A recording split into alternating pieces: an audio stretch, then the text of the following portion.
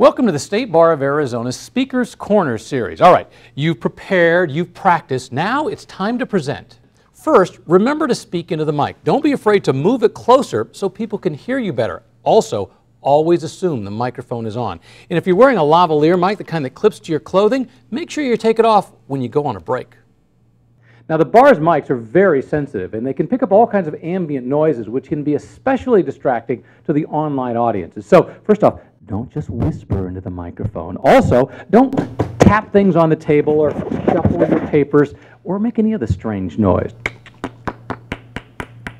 If you're going to be using questions from the audience, make sure they wait for the microphone before they ask that question. Otherwise, it's hard for some of the people who are here in person as well as the online audience to hear what's being asked. Also, don't let one member of the audience monopolize all the time.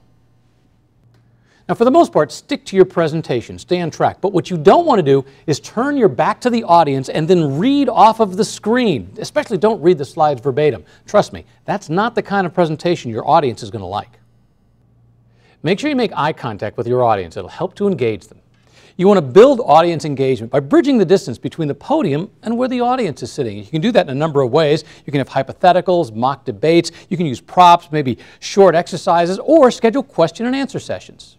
If you have an online audience, remember to engage them in the discussion as well. You can ask them to either ask questions or post comments using the online tool.